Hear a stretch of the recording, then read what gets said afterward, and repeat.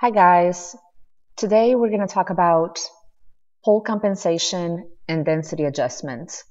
So I brought in, this is the same letter from an alphabet that I've bought, is quite skinny. These are 2-inch letters.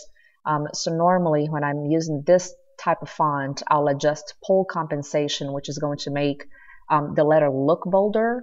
And I'm leaving this green age as it was digitized so that we can see the difference. So the green is just like I bought.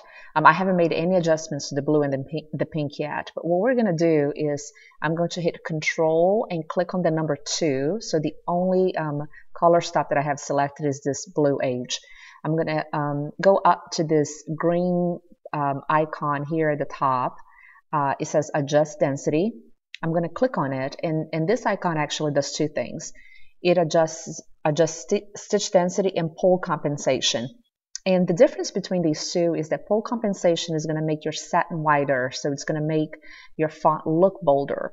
Density adjusts the stitch per inch count. So whenever you use a higher density factor, is going to fill up your satin more. So I want you to pay attention to this number of stitches that I have here on the side. So for these 3 letters, I have 2,484 stitches. So what I'm going to do here is pole compensation actually adjusts by tenths of a millimeter. So each number, each one that I add, so the original is 0, which is just as the digitizer designed it. Each one that I add adds a tenth of a millimeter to the width of my satin. A tenth of a millimeter is really tiny. It's about a 1/16 of an inch or so. So normally I bump it up to about 5, somewhere between 3 and 5. I haven't used bigger than 5 yet, but you can.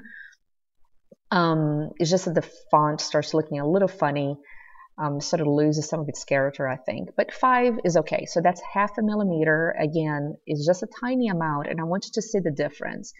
So I'm going to leave density as is. I don't have to change both of them together. They don't really work together if you think about it. Pole compensation, width of your column, and density, how many stitches per inch. So you're just going to fill this up more. So I'll hit OK. And now you can see that the letter, the blue letter, is fatter or is bolder than the one in green. So this would make this type of alphabet a little bit more useful. I have it zoomed on the screen, but this is actually quite skinny.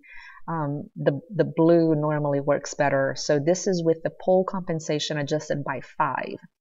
Now I'm going to adjust density on the pink letter, but before I do that, so that you can see the difference, I'm going to turn off texture.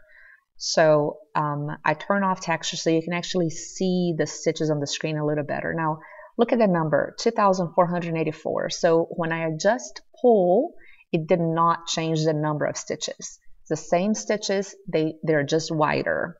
Now I'm going to do the same thing. I'm going to hit Control and the number 3. And so the only letter that is highlighted is the pink letter.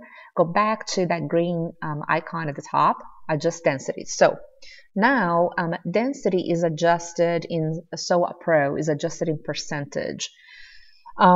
So a number 1, which is a default, means 100% or 100% of what the digitizer had.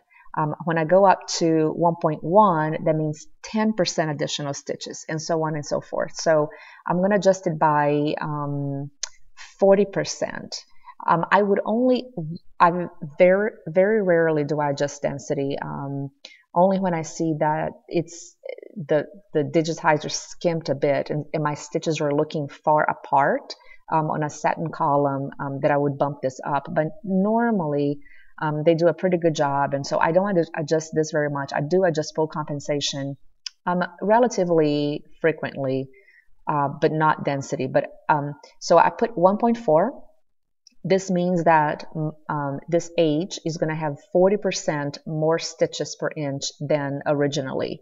So click on OK, and now you can see the total number of stitches jumped up, 2,790, because for the pink letter, and I don't know if you can see the difference, but there's actually more pink lines going across. It doesn't change the width, but it just changes the amount of stitches per inch. If I can zoom in a little, maybe you can see a little better. So there's more of these pink lines going across here.